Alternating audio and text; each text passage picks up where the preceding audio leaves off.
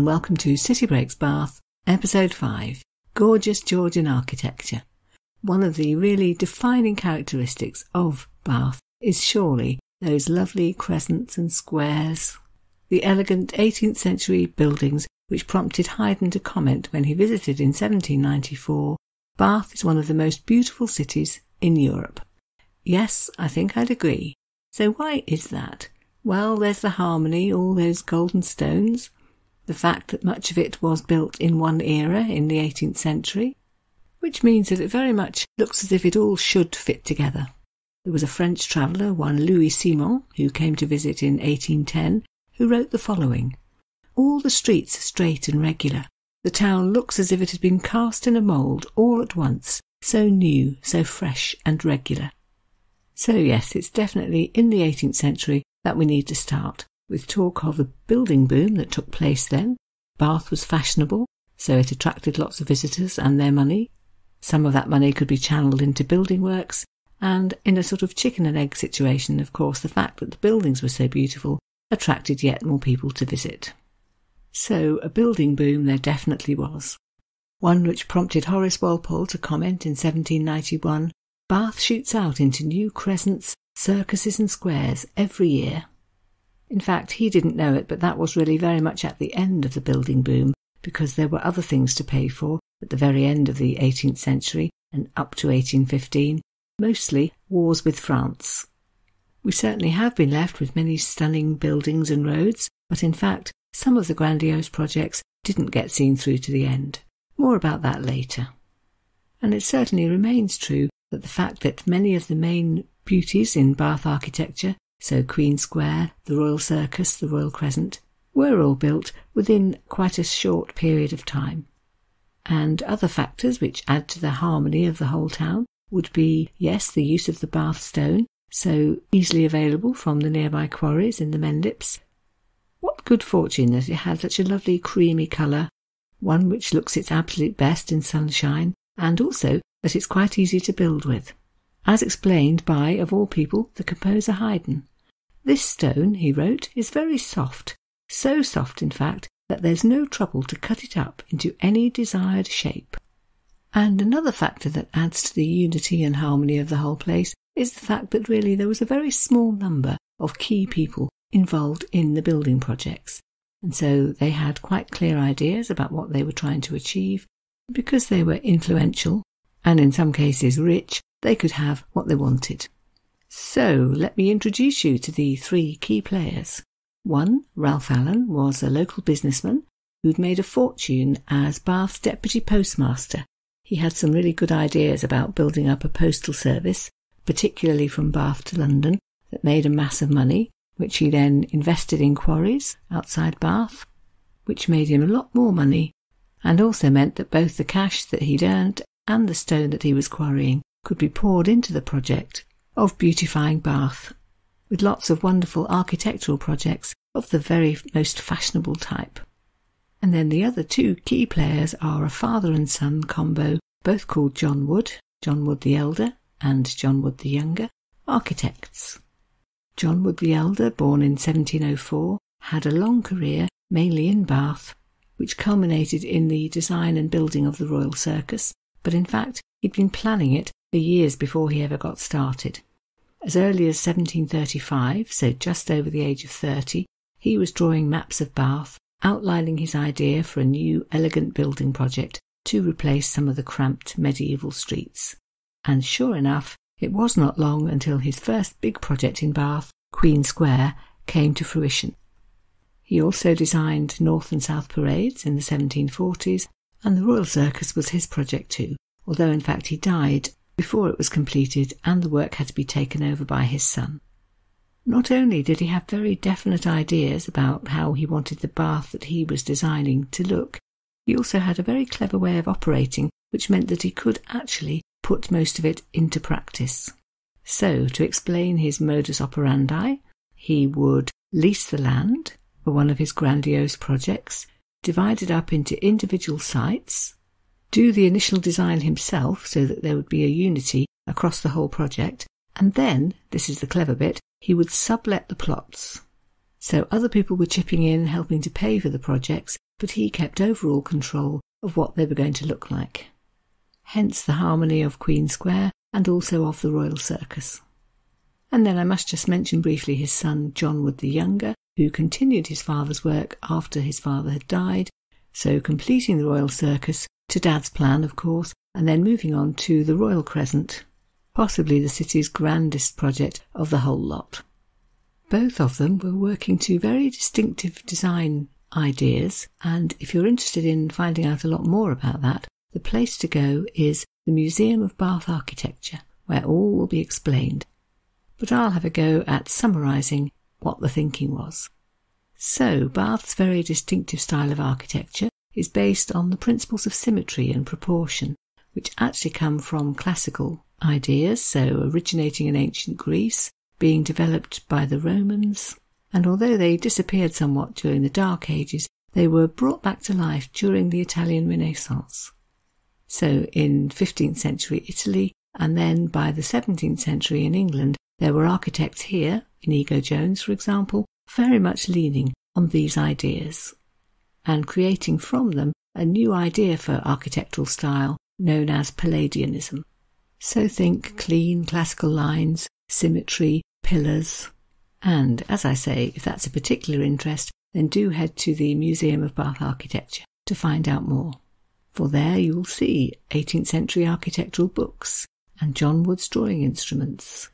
You'll see actual bits and pieces from Bath buildings. So for example, they have the original balustrade from Queen Square, which was eventually removed and replaced by iron railings.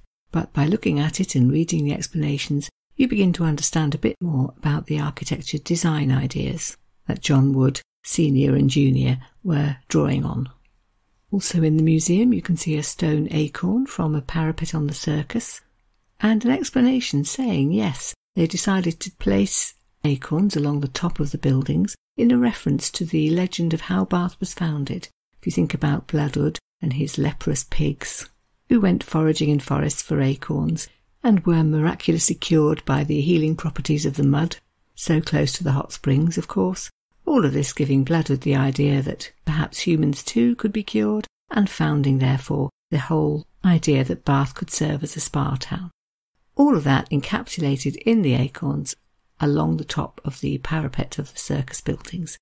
And one of the highlights of the museum, a model 1 to 500 scale, which took, wait for it, 10,000 hours to build, and was commissioned in the 1960s by the Bath Preservation Trust, because they feared that some of Bath's loveliest buildings were going to disappear.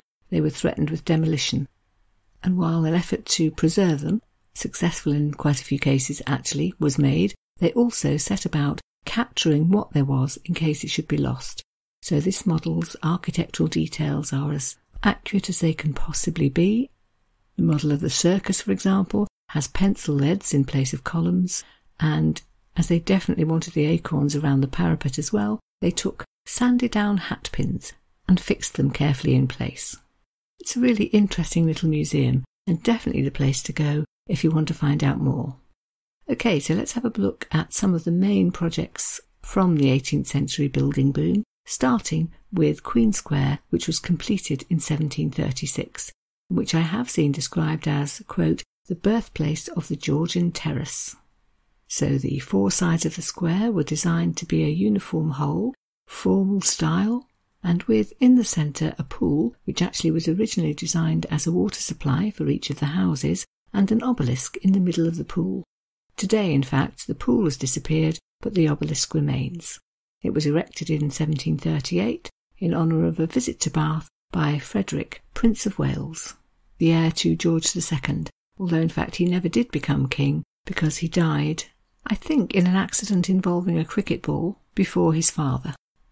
He's rather a sad character all round, actually. I found a quote by his mother on him, which really might be one of the most heartless things I think I've ever read. Imagine writing this about your own child. Frederick, she wrote, was, quote, the greatest ass and the greatest liar and the greatest canaille and the greatest beast in the whole world, and I heartily wish he was out of it. I can't help wondering how she felt when her wish came true, and he died in an accident way before his time. Anyway, Queen Square, despite the fact that it's a bit of a throughway for traffic these days, is certainly one of the loveliest spots in Bath, and I would suggest if you can creep along there at a quiet moment in the day, very early or in the evening perhaps, then you'll find it a lovely spot to stand and ponder. Tobias Smollett, the author of a fictional travel guide called The Expedition of Humphrey Clinker, was a fan. As you'll hear in later episodes, Tobias Smollett didn't like everything about Bath, but he did like Queen Square, writing about it that, quote, "The square, though irregular, is on the whole pretty well laid out, spacious, open and airy, and in my opinion, by far the most wholesome and agreeable situation in Bath." And I think while you stand in the middle and contemplate the four sides of it, you will agree that John Wood achieved his own ambition, which was to build a lot of grand houses and make them appear, as he put it, as one magnificent structure, by making sure that the facade of each building on each of the four sides had a unity and a harmony to it. Moving on then to the Royal Circus, which was begun in 1754 by John Wood the Elder. Things there were a little more complicated because originally the site was on a slope, so before they did any building they had to level it off. But finally they managed that, and the really quite unusual idea for a circular street was built. So there are 3 terraces of 11 houses each, and 3 roads leading in or indeed out. John Wood the Elder had actually said that his ambition was to build in Bath, quote, "a new Rome," so perhaps he would be pleased if he found out that Tobias Smollett said that he thought the circus reminded him of the Roman Colosseum, but turned inside out. Again, very classical in design. Each building has 3 main stories, all supported by columns. In fact, if you look carefully, the columns on each level are different, each design having a Greek-sounding name, they being Doric, Ionic and Corinthian. I think you need to head to the Museum of Architecture to understand that more fully. And there are carefully planned and relatively understated decorations as well. So the aforementioned acorns, right up on top, and along the frieze separating the first and second floors, various motifs, nautical, military, mythical. And such was the success of the project that it became really one of the most exclusive addresses in Bath, and there's a whole list of famous people who have lived at one time or another in some of the buildings. 2 Prime Ministers, William Pitt the Elder, number 7, and Gladstone, number 27, and then various other worthies like Clive of India, who lived at number 11, and the explorer David Livingstone, who lived at number 13, and the artist Gainsborough, number 17. John Wood the Elder had laid the foundation stone, but he died not too long after that, so his son took it over, following Dad's plans, of course, although in fact the last detail, a planned statue of George II on his horse to be put in the middle, never did materialise.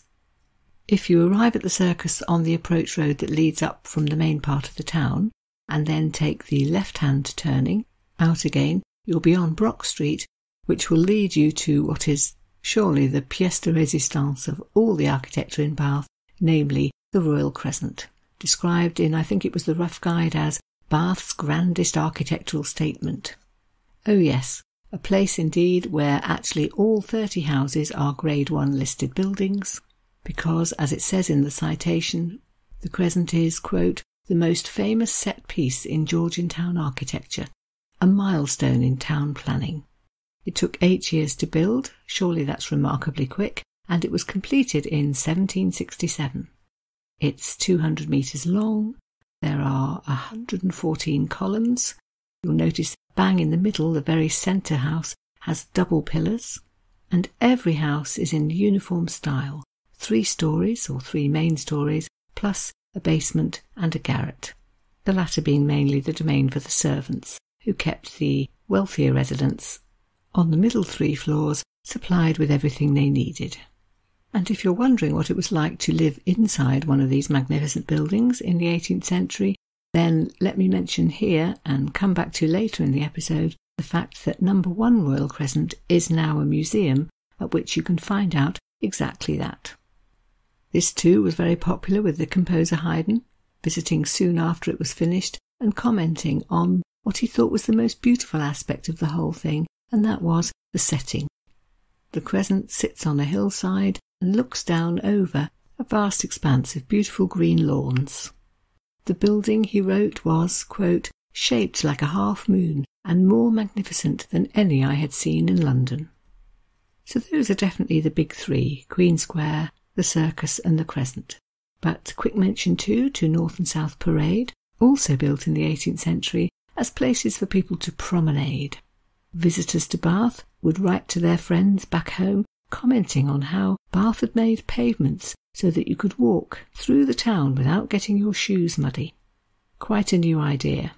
This is explained nicely in the Traveller's History of Bath as follows, quote, here, fashionably dressed visitors to Georgian Bath would take a leisurely stroll to see and be seen, pausing for introductions, assignations, invitations and conversation. Telling us then that the architecture had contributed to the way people led their lives in Bath, to the social aspects. And in fact so popular was this that it wasn't long until they extended the North and South Parade with parade gardens, giving even more space for people to walk about to not much purpose other than to see who they might meet. And I'd like to make mention too of two particularly special buildings in Bath, the Pump Room and the Assembly Room. Again, both 18th century buildings.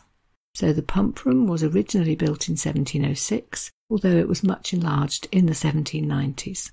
If you stand outside it, you will soon see its classical-looking pillared facade, and in fact there's even a Greek inscription up on the top, which translates as something like, "Water is the greatest essence." It's in use today as a really rather posh tea room, where you could not just sip tea but also be entertained by perhaps a musical quartet. But just to sit inside is to look at the 18th century elegance of the room, with its large proportions and its high ceiling, its coving and its chandeliers.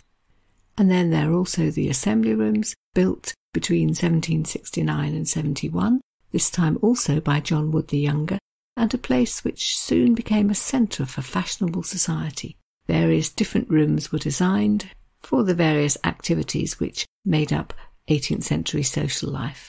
So the largest of them is the ballroom, 105 feet long, the largest Georgian room in Bath. More coving, more chandeliers, a place where Jane Austen and her characters enjoyed minuets and country dances.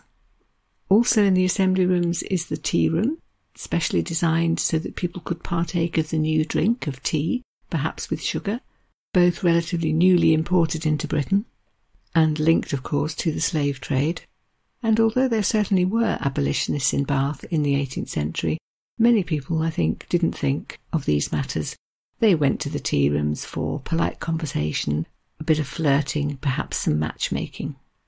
Two more rooms in the same building, the octagon room and the card rooms, where there was more socialising, not least some gambling. But not on a Sunday, when it wasn't allowed, and instead there were organ recitals. At least one of these rooms is in use as a cafe today, so that's a good way to get inside. And actually I noticed on the Assembly Room's website there's a virtual tour which gives you a good look round all four of the rooms.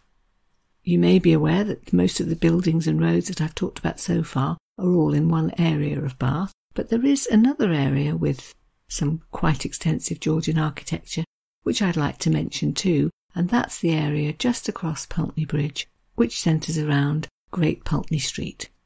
Pulteney Bridge was built in about 1760 in a deliberate move to open up the other side of the river and extend the city, and sure enough, in the late 1780s, one Sir William Pulteney came along and used some of his considerable wealth to finance the very elegant streets that you can see there still today, which centre around Great Pulteney Street. A long, elegant, straight, wide street, Georgian houses down both sides, Laura Place at one end, and the Holborn Museum with its classical facade at the other. And if you look at the houses down Great Pulteney Street, you'll see again that very Georgian design. Uniformity, look at the carved detail on the first floor windows, for example, all built in Bath stone, of course, and described as follows in 1800 in a book called British Tourists. Quote, "The new streets are commodiously wide and of great extent. The most beautiful is called Great Pulteney Street. It is built in a uniform manner, and the several orders of architecture having been preserved through the whole, the effect is magnificent in the extreme. So by the several orders of architecture he means adhering to the classical principles outlined a little earlier in the episode. The whole thing added up to a very fashionable area where a number of famous people lived, including even royalty, one of the French Louis, for example, and Napoleon III, and where also it's known that the abolitionist William Wilberforce lived too. And actually that's interesting because we know that Sir William Pulteney made his money from plantations, i.e. from the slave trade, something we ought to remember even though we might still admire the architecture. Perhaps you will enjoy hearing that actually he ran out of money, and in fact you can see that still today. If you walk down Great Pulteney Street, you can see that some of the side streets, or planned side streets, are actually very short because they were never finished, because it all cost a bit more than they thought, and so some of it didn't get built at all. So much then for the exteriors of Georgian Bath.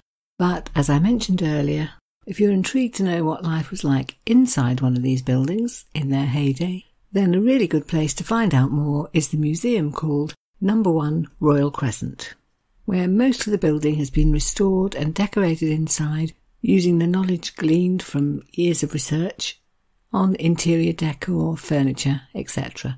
And if you wander around from room to room, it becomes quite easy to think yourself back into the 18th century and feel that you are snooping round somebody's house. The symmetry that's such a key feature of the external architecture can be seen inside too, bringing, as the guidebook says, a sense of order and restraint to the interior spaces. Clean, elegant lines, well-proportioned rooms, friezes with little stylized decorations on them, regular patterns on carpets and wallpaper, all very elegant but not too showy. Let me take you on a little room-by-room tour of what you'll find if you go to visit. So there's the parlour, the family room that was a comfortable space for everyday activities, a place where often breakfast was taken, being a rather informal meal, a place with a bureau bookcase, because the owner of the house would often be here in his townhouse, but he'd own a country estate too, so he'd have letters to write and admin to deal with. I enjoyed seeing the bureau actually in the parlour, because one of the lower drawers opens up to reveal that there's a chamber pot inside. Next door to the parlour was a room labelled, as it surely couldn't be today, the gentleman's retreat, described as, quote, a sanctuary where a cultured Georgian gentleman might indulge his interests in science, inventions and the natural world. And sure enough, there are objects in there that represent the age of enlightenment, things that the owner would have collected on one of his grand tours, perhaps. There's a globe, there are books on world cultures. And still on the ground floor, across the hallway, the dining room. Bizarrely, I noticed it said in the guidebook that dining rooms in those days were often designed in quite a masculine way, because really what they represented, being the room where your guests might spend some time, was the status of the host. The furniture included a sideboard with lots of different compartments, one for wine bottles, one for a basin for washing the glasses, a lead-lined drawer to keep the plates warm, and, pleasingly, another drawer for the chamber pot. I gleaned the information that although the ladies often went off to a different room to use the chamber pot, the gentlemen were not above using it right here in situ, possibly behind a screen. Marvellous. The table was laid for dessert, lots of sugary sweetmeats, marzipan fruits, syllabubs, jellies, etc., and alongside the following information poster. Such luxury came at a terrible human cost. As the British sweet tooth grew, demand for sugar increased, and the British transatlantic slave trade flourished. By the 1770s, the stolen labour of thousands of enslaved Africans was producing the £12 per person of sugar consumed annually in Britain in rooms such as this one. Moving upstairs to the first floor, there is the withdrawing room, i.e. the room that you would withdraw to. Often the ladies would withdraw to after a meal, the gentlemen remaining at the table. And so this room would often have an elegant, lighter, more feminine touch in its decoration. Silk damask on the walls, upholstered chairs, a chandelier, gilded detailing on things like picture frames and teacup edges and mirrors, because while your guests were sitting, possibly drinking their tea, by candlelight, then these little gold edges would all glisten. The British cuppa in those days was apparently known as a dish of tea because the teacups had no handles. I noticed that here too there was an explanation to do with slavery, noting in fact that from the 1790s there were people who refused to take sugar in their tea because they wanted to support the abolition movement. And there was a name for these people. They were known as anti-Saccharitists. Across the hallway on that floor was the ladies' bedroom, where the lady of the house would not only sleep in her four-poster bed with its flowery curtains that could be pulled across for privacy, but she would also do her toilette in here with the help of her maid. Perhaps a close friend might be invited to attend so they could swap a bit of gossip or some fashion tips, and here it would be that the lady of the house might perhaps apply scented wax to her hair to create one of those elaborate 18th century styles. Or maybe she would do her makeup using, oh no, a white paint to create a pale complexion, which was lead-based and which, at the time, they didn't realise was poisonous. There was here a wooden washstand, reminding us that there are no bathrooms to be had in the house anywhere. So this one had a Worcester porcelain bowl on it and a water bottle, apparently called a gugglet because that was the sound it made when you poured the water out. There was a sewing table too, and bits and pieces from a lady's bedroom, for example, a patch box in which she kept her artificial beauty spots, and a wig scratcher to which she would turn for relief if she had lice. The gentleman's bedroom was up on the second floor, a bit less elaborate, but also with equipment to make up for the lack of bathroom. So here a mahogany shaving table, containing, as it said on the note, the full apparatus, mirror, wash bowl, compartments for soap, bottles and razor, even a pull-out chamber pot for nighttime use. You can visit the basement too, which contained the kitchen and the scullery. An 18th century townhouse scullery, said the notes, was often cramped, hot and poorly lit, but skilled cooks could still produce everything from roasts to stews and sauces to syllabubs. There was all sorts of kitchen equipment, much of which was quite recognisable, pans and saucepans and spoons and sieves, some a bit less usual, spice boxes for example, and hanging racks for the food, because if you didn't hang it out of the way, the mice would get it. The mousetrap would be in pretty constant use, and there was a range of ovens and fires for different cooking procedures. A coal fire range for roasting, for example, or a copper boiler for boiling up meat and puddings. Next door to the kitchen was a second room, the scullery, where all the cleaning and washing took place. Flagstone floors, big sinks, another fire so that you could heat the flat irons. This would have been the domain of one of the lowliest servants of all, the scullery maid, who would spend hours in here washing and scrubbing, and maybe also doing the household washing, although in fact a lot of houses sent that out. There were people living in the surrounding villages who made their living from taking in washing. So it took a whole hierarchy of servants to keep this house running. The cook was traditionally a man, although during the 18th century they realised that if women did it, then you could pay them much less, so that became a popular thing. I was told that whereas it would cost about £60 annually to employ a male cook, particularly if he was French, which was the most sought after of all, but that you could probably get away with paying a female cook only about £10 a year. If the scullery maid was the lowliest servant, then at the other end of the hierarchy would be the housekeeper and the butler. The housekeeper's status in the house, in fact, meant that she actually had her own bedroom and often ate separately from the servants. The servants would have a servants' hall to eat in and sleep up on the top floor, the garret. You can visit the housekeeper's room down here, which gives you an indication of the sort of jobs that she was doing. So there's a desk in there for her to use for all the ordering she had to do and to pay the bills. There's a china closet and a linen cupboard and cupboards for storing spices and candles.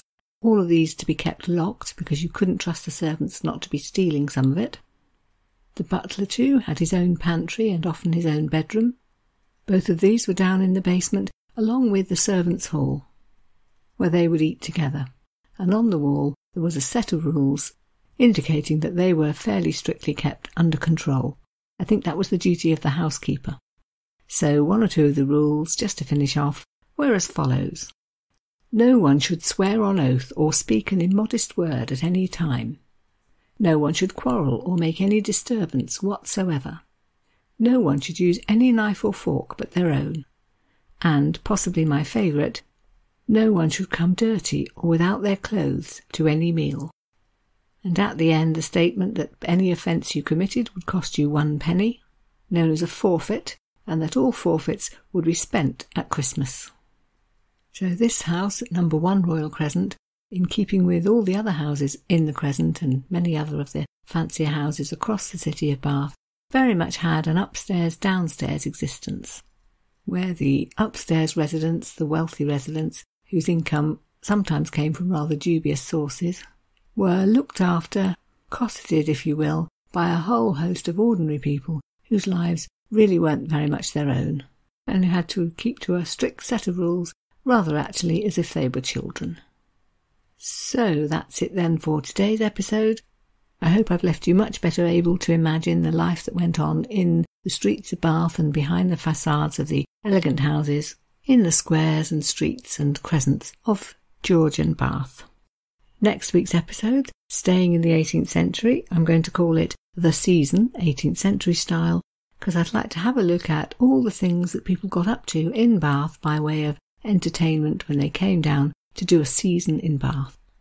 They may well have come partly for health reasons, but when they got here, there was a whole elaborate social scene going on as well. And I think it'll be interesting to have a look at that and find out what these people were actually doing. Okay, so for the moment, thank you very much for listening. I hope that you'll be able to join me next week. And until then, farewell. Goodbye.